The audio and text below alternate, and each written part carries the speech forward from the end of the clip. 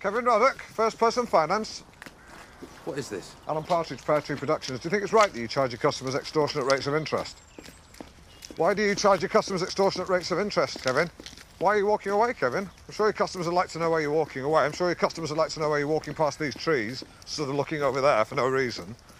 Why do you charge extortionate rates of interest? It's a simple question, Kevin. You can answer a simple question. You're a big boy. You eat your greens.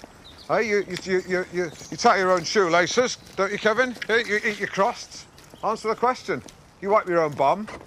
You've always been flat-footed, Kevin. It's not like you're slapping the pavement with 2 pieces of ham.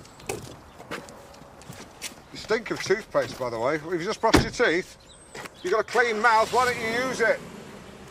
Why do you charge your customers extortionate rates of interest? What, hey, Kevin? Why are your cheeks so big?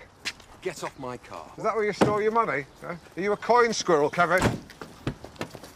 Hey, why do you look like a sad teddy? Why do you look like a sad teddy in a suit? Not very good at this, are you? What? I think you should just stick to radio. What do you have? When have you heard my radio show? Listen to it every morning, mate.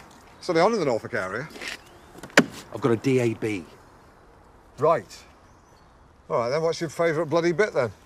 Lunchtime lunatics. Yeah, that's mine. It's my idea. Look, Kev, just go easy on your rates of interest, OK? OK. You know, I get it, you've got a business to run, and bills to pay, customers to keep happy. Yeah, I'm the same, I run a business, so I understand the pressures. But, you know, if you can, go easy on your rates of interest, if you can. I'll take a look at it. Cheers.